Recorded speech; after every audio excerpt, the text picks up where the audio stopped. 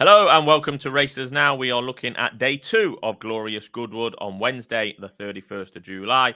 Plenty of bets for SD. We've already covered day 1 on a separate video, so check that out if you have not done already. And as we're going to be shouting all week, SD smashed in a 33-1 winner of the King George just last Saturday. He is absolutely flying.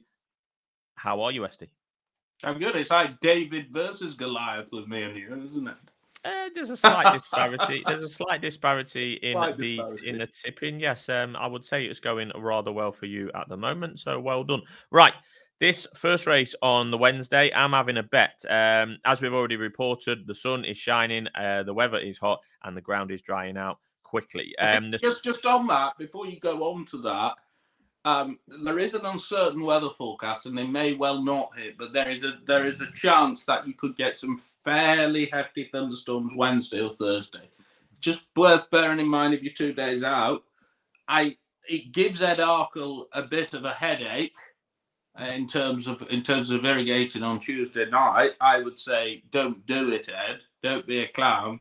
Horses can win on firm ground, you know, but it's another imponderable. Yep, fair enough. Right, the first race on Wednesday is a 1 mile 4 furlong handicap, and I like one in this, and it's French Duke, win only. 11-2 is available. I just thought this horse, if you watch it back at Ascot, was just bumper cars. Just ran a good race, got bumped early, got bumped late, was drawn pretty wide on one of those round course handicaps. Although it does create a little bit of debate over whether you need to be drawn, whether a wide draw is good or not at those round course. One to wide draws.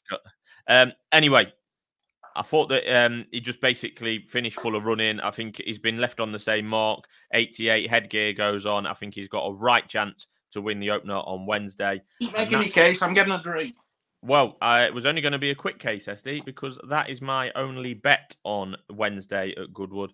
But as SD goes to get a drink, we will swiftly move on to the 225. This is the Oak Tree Stakes on Wednesday, a Group 3 for the fillies and mares over 7 furlongs. I hate these types of races. There's no bet in it for me, but there is some quite familiar names, and SD does have a selection.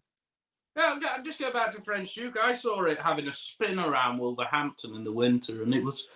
Yeah, it was quite an eye-catching ride. Far be it from me to suggest that they were looking for a mark, but yeah, it went in my notebook anyway. I wouldn't put you off that. I just thought it was an impossible race. But on to the Oak Tree. Remember Brief Glimpse winning this back in 1995 for David. Oh yeah, basically. I thought, well, surely this Katmandu's got a chance for the Sangsters. Wasn't too far behind in the French Guineas. Apologies, I can't pronounce it. I know the winner stunk at Royal Ascot, and then subsequently ran all right last time in France. I thought her form before everyone starts was probably at or above some of the others. I mean, I have to say I didn't like the Falmouth form at all with this. This Porta Fortuna basically beat a field of rags, and as a result, this Jabara, who is now drifting, is a fairly short price favourite. 3-year-olds have won the last couple of runnings of the race, and I thought of the 3-year-olds, certainly Katmandu was the way to play the race. We'll just say Rakia, if Jim doesn't muck it up, looked like it would appreciate 7 furlongs at York last time. But I'm happy enough at 9-2 with Katmandu. Yeah, I thought an interesting runner in there was this Fair Angelica that won a listed race for Richard Hughes in France last time, but did pretty much bomb out at Royal Ascot before that. Not sure what to make of that. And like you say, Rakia, you put her up last time. Yeah, probably needs a step up in trip. So yeah, tricky race. I thought that one, no bet for me. On to the 3 o'clock. This is the Morecambe. This is the 2-year-old race of the day. There's pretty much one every day this week. I was looking at that Asterius. I thought he won well at Sandown, but then again, was it a crap race? There's quite a lot of runners in here as well, much more runners than the Vintage, for example, on day one. I wasn't sure, Esty. Where did you land on the 3 o'clock? I thought this was certainly the better the first 2 days. Yeah, I was happy enough to take Asterius on at 11 to 4. I always think Archie Watson. I won't beat it there today. I laid it at 4 to 9 last night. Went off at 11 to 10 on the machine. He does try his 2-year-olds quite hard to peak early. So it's several improved passing. And it might be the same here. Now, I thought the bet of the week was you'll be doing just fine if you back this, Mr. Lightside. He's an absolute pocket rocket, this horse. He blazed at Nottingham last time. He blazed at Redcar the time before. He had Alistair Rawlinson on last time, who, no disrespect to him, wouldn't be the best jockey in the world. Oh, he was a passenger. He was a passenger. He was merely a passenger. Paddy have gone 5. The magic sign of 10. I think Paddy's probably got it right. I think this horse very quick. Reminds me a bit of Big Ebs in terms of his speed. And I think he'll run. I think he'll run very, very well. He's gone a bit under the radar, and I thought double figures was certainly stretching where I'd want to lay him anyway. I wouldn't want to lay him I wouldn't lay him at 5, but there we are. Led every yard at Nottingham. You know, on these downhill run, it's gonna suit him, isn't it? I remember back at the winner of this race as a 12-year-old. In your lake back in 1998. I'd seen it win at Hamilton. The one thing I would say, though, ST, is drawn him free, so he's going to be towards the inside. These 2-year-old racers do tend to favour the near side rail. Any angle in that? Well, they certainly do on soft ground. I mean, no, I'll be honest with you. I think his chance will be significantly blunted. If it pisses down, maybe they won't run him. But, you know, they're talking... I think you bet in 2 to 1, you get a very heavy thunderstorm, but it is changing my idea. I'm not worried. I'm not worried at Goodwood. I don't think you need to come stand side unless it's soft. Yep. Okay, on to the 3:35. The feature of day 2 at Goodwood is the Sussex State Group 1 over a mile. A belter usually is, to be fair. 3-year-olds at the top of the market that have battled already this season. Rosallion, Henry Longfellow, Notable Speech, all ran in the St. James's Palace at Royal Ascot. Rosallion came out on top there. He also won the Irish Guineas before that. And it was Notable Speech who came out on top when Rosallion and he met in the 2000 Guineas. Notable Speech, not great at Royal Ascot, went off 6 to 4. Pretty much no reason, no explanation for that poor form shown. Really interesting. Henry Longfellow's in there as well, and they are tending to keep the faith in him.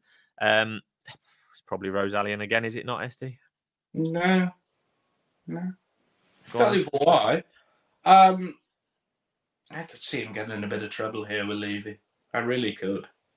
I think he could be in all sorts of bother if he's not careful. And it's interesting, Ballydoyle haven't put a pacemaker in. They usually do, but met that up on Saturday, didn't they? I just get the feeling with Henry, you know, he blatantly wasn't ready at the Curragh. He's probably ready at Ascot. But don't forget, Rosallion Ascot was absolutely tune perfect because he'd had 2 runs at that point. So Rosallion's had 3 runs this year. Henry Longfellow's had 2, and Notable Speeches at about 106. But it wouldn't. I didn't think there was that much between them at Ascot. He did do well to win Rosallion, don't get me wrong, but should there be even money 4 to 1, 4 to 1? No. Wouldn't be completely surprised if Notable Speech bounced back, but I just think they've got this. It's like they're just turning the heat up a little bit every time on Henry Longfellow, and I think he'll win his big one. Yeah. I couldn't make a case for the older horses, by the way. Found it impossible. Yeah, well, Factor Cheval ran well in this race last year. That was on soft ground. He was the one where in the Queen Anne where the 2 French runners went it alone over the far side on their own. That was disgraceful, really, to be honest, in terms of their chances of in that race. It was ridiculous. But he did win a decent Maid-Am race before that. So if getting anywhere near back to that form, he would be a factor in here, Factor Cheval. Sonny Liston's, you know, handicap Good handicap. a former handicapper won't get in handicaps now with a chance of 114. Let's have it right. But yeah, easy outside it. The question in this race is, SD, pace and lack thereof. There's only 6 runners. Notables a Stork and Pounce type horse. Rosalien absolutely needs to show his turn of foot merchant. Will it be Henry Longfellow going forward? I don't think it'll be Maljoom going forward. And I read that Aiden's not put any. I could see Ryan just controlling the pace, and as could I. But I also think that might play into Rosalien. I don't think Rosalien wants a battle. I think he wants a 1.5 furlong burst, and away you go. You're going to tell us he barely stays a mile, aren't you? Despite him being I remember you saying this at Ascot. I was concerned that he might not stay a mile well enough to go on and win at Ascot, and as has happened many times this season, SD, and I don't mind admitting it, I was proven wrong. This is obviously an easier mile here. The one that worries me actually is Notable Speech, because he was crap at Ascot, but he was obviously pretty excellent in the Guinness. So what's he going to do? We don't know. With Notable Speech, and I know hindsight's a wonderful thing, but he was the one in the Guinness who'd had the Dubai prep. He'd had a run around Campton. We'd had a shit winter. He was absolutely tuned to the minute. And maybe it's just that the horses have now improved a little bit more. I don't know. I'd much rather be backing. I think Notable Speech is probably the right price. I think Rosalien is under, and I think Henry Longfellow's over, to be honest. Yeah. No, I don't disagree with anything what you said. I'm just worried that I'm not really sure what the likes of Notable Speech are going to do. Right, okay. Is that it for day 2 there, SD? Yeah, I have to say, when I was doing the form for the later on races, I just got a bit bored, to be honest. I'm going for a curry on Wednesday. The Alice Keppel's usually a good race, but usually about the winner of the Alice Keppel. But good luck to it. Fillies handicaps and fillies condition races aren't usually my thing, that is for sure. Right, okay. We might be back on Tuesday night, live in person, shoulder to shoulder, SD and I, previewing day 3. So hold on to your From a beer garden. Are you going to have a drink, sir? Having a drink tomorrow? Yep. 5 pints? So. No, it'll be. You have 5 pints, I'll buy them all for you. Just to see you in a terrible 5 pints of alcoholic beer. Hey, SD is terrible state. If you've never met him, viewers, he's in terrible state. By the way, good to see. Somebody came up to me at Utoxeter, liking the channel. Do come and see us at Goodwood this week. He'll be surrounded somewhere, but I'll be in the betting jungle at Goodwood. Yeah. No, I can show my head now and again. So yeah, if I am in demand, I will come and meet you at Goodwood. Oh, yes, and on Wednesday, the value is in the Lennox enclosure. Oh, we hear this every year. Because Tim Bigger Than the Machine Brown is coming down and staying at his sister-in-law's. Make sure you bet with Tim Bigger Than the Machine Brown. Tim had an interesting night at Wolverhampton. Was it last Thursday, SD, taking some large bets off some locals? Was it Thursday? Yeah, better not. Yeah. Quite a character in the ring is Tim Bigger Than the Machine Brown. The clue's in the title. Right, okay, great. Right, I'll see you later. Thank you for tuning in. Good evening.